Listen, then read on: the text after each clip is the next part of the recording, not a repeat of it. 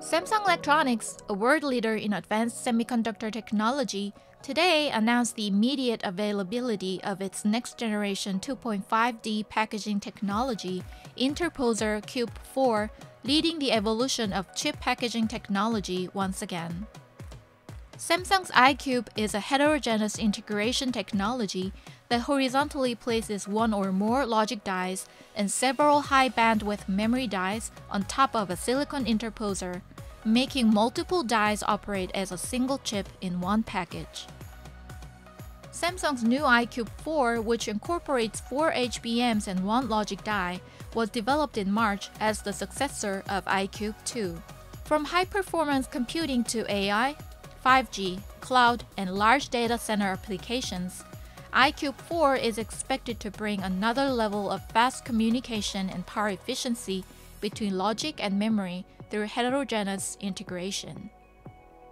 With the explosion of high-performance applications, it is essential to provide a total foundry solution with heterogeneous integration technology to improve the overall performance and power efficiency of chips, said Moon-Soo Kang, Senior Vice President of Foundry Market Strategy at Samsung Electronics. With the mass production experience amassed through I-CubeTM and the commercial breakthroughs of I-Cube4, Samsung will wholly support customers' product implementations. In general, the silicon interposer area proportionally increases to accommodate more logic dies and HBMs. Since the silicon interposer in the I-Cube is thinner than paper, the chances of bending or warping a larger interposer becomes higher, which negatively impacts product quality.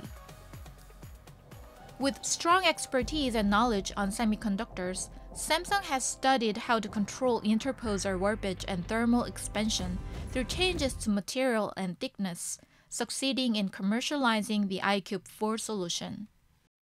Additionally, Samsung has developed its own mold-free structure for I-Cube4 to efficiently remove heat and enhanced its yield by conducting a pre-screening test that can filter out defective products during the fabrication process.